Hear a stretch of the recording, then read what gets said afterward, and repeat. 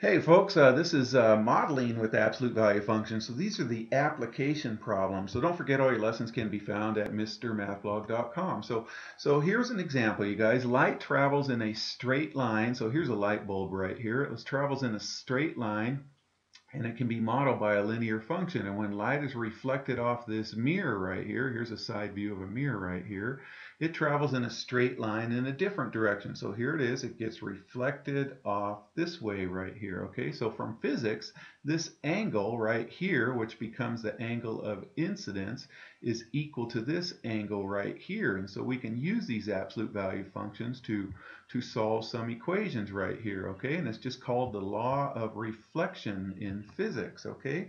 So we're going to use this kind of model and solve these application problems. So here's the first one here. At a science museum exhibit, a beam of light originates at a point 10 feet off the floor.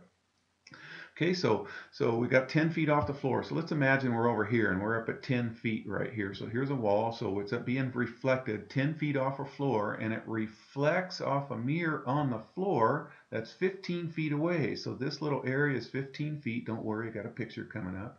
Off the wall. So how high off the floor, off the opposite wall, does the light hit if the other wall is 8.5 feet from the mirror? Okay, let's get a picture going here. So don't forget our goal is y equals a times x minus h, and then absolute value, then plus k, okay? And they want functions, so f of x or g of x or h of x, whatever right there.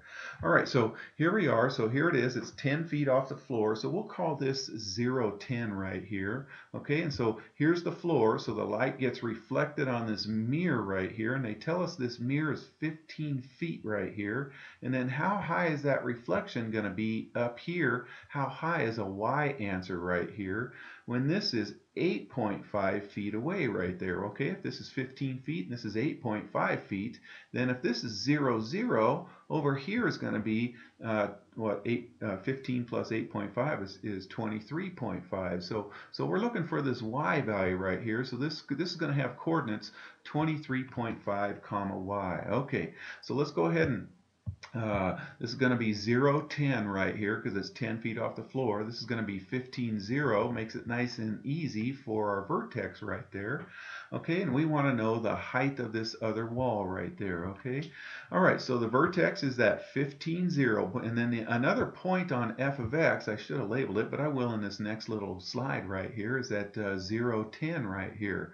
So we're going to use that point to get our equation 0, 10. And the opposite wall, how far is from the first wall? Okay, remember this is 15 feet, and then they tell us that it's 8.5 feet. I think I bolded that. Yeah, I did. I bolded all of that right there.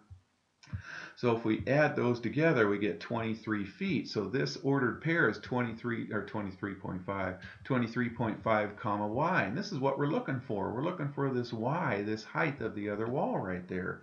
Okay, so here we go. So y equals a times x minus h plus k with the absolute value. So our vertex is at 15, 0. So opposite same. So here's our equation. Now from the last lesson, we can substitute this point in right here. 0 goes in for this x right here, and then this 10 is going to go in for that y right there. Okay, so let's go ahead and do that.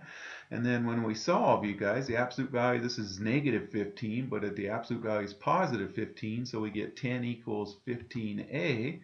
Okay, slide that up. 10 equals 15a and divide by 15, and so we get 10 15, so we're 2/3. 5 goes into that 2, 5 goes into that 3 times. There's a right there, 2/3. So now we know that equation right there.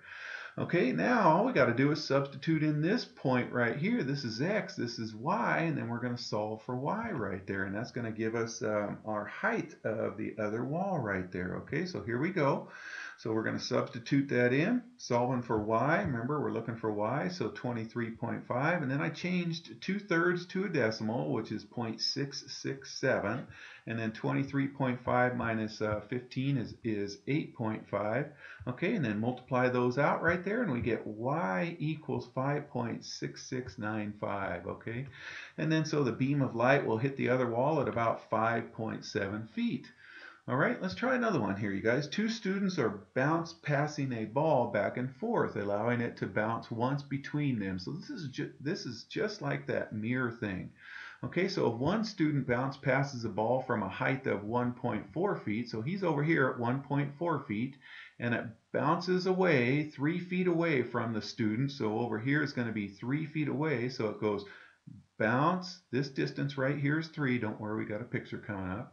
Okay, and then so where should the other student stand to catch the ball? Over here at 1.2 feet. Okay, so here's a picture right here. So he's at 1.4 feet, and this just treat this as 0, 0, makes it nice and easy that way. Here's the vertex 3, 0, because it's 3 distance away right there. And then we're looking for x this time because it's asking right here, where should the second student stand to catch the ball at a height of 1.2 meters? Okay, remember height is a y answer, so we're looking for this x answer right here. Okay, so now 1.2, this height of 1.2, there's going to give us 2 answers here, and the reason why is because there's another height right here of 1.2. So when we get our 2 answers, we got to see which one makes more sense. Okay, so the smaller number over here is going to be for this height. All right, let's go ahead and get going here. So HK, so we plugged in 3, 0. So there's our function right there. Now we're going to substitute in 0, 1.4 to get A. Okay, so here we go. And then we get divide. So let's see, so we get A is about 0.47 because I divided 1.4 divided by 3. So when we did 1.4 divided by 3, we get about 0.47 right there. So there's our equation right there. Okay, so now we're going to substitute in x comma 1.2. Okay, so we're solving for this x right here comma 1.2. All right, so here we go. And we get that value right here. So now I'm going to take this 1.2 and divide it by 0.47. You guys with me? And I think I physically did that here. Yeah. So 1.2 divided by 0.47 gives us about 2.55. Okay, equals absolute value of x minus 3. Now let's review about absolute value, guys. Remember when we first started this in module 2.1? The absolute value of -5 was 5. The absolute value of +5 was also 5. So if we had the absolute value of some number equals 5, then that some number could be 5 or -5. It could be one of these right here. So when you see an algebra shot right here, the absolute value of x equals 5, then we say it equals plus or minus 5. We're going to use this logic right here to say this absolute value is going to equal plus or minus this 2.5. And then we solve x minus 3 equals 2.5. X minus 3 equals a negative 2.5. Here's the plus or minus 2.5. Okay, so here we go plus 3, so we get 5.55. Here we go plus 3, and we get a 0.45. Now remember, we get 2 answers right there. Well, those 2 answers tell us this answer or this answer. Well, we want this answer here. We don't want this one here. So how far away is this other person going to be? He's going to be at this x value of 5.55, so about 5.6 feet away from the first student right there. All right, you guys, I hope that makes sense, and that would be your assignment if you're in my class. Take care.